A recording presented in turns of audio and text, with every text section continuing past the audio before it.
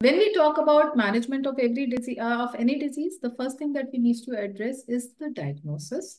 So the two important questions that any oncologist need to answer is, and for the patient's sake is, first we need to tell what the patient has. So what do you have? That is confirmation of the diagnosis. Second, where all you have, that is the staging workup. This is also another very important thing.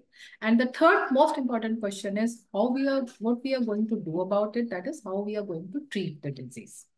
So when to suspect lymphoma? So the most common clinical presentation is asymptomatic lymphadenopathy. That is the commonly seen. So painless lymphadenopathy, generally in the cervical lymph nodes, majority of the patients come with asymptomatic lymphadenopathy. Few patients can come with B symptoms also. What are those B symptoms? The fever, drenching night sweats, and weight loss, especially more than 10%, which has happened in preceding 6 months. And the characteristic fever that is seen in some of the patients of Hodgkin lymphoma is the Pearl-Epstein fever, which recurs at variable waxing waning fever, which recurs at variable intervals.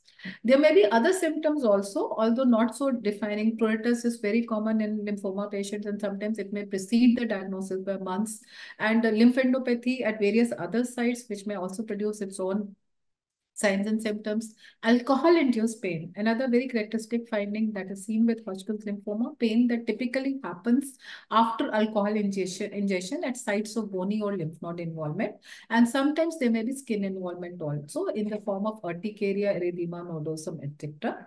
But the commonest presentation remains painless lymphadenopathy. That is the commonest, with or without the B symptoms.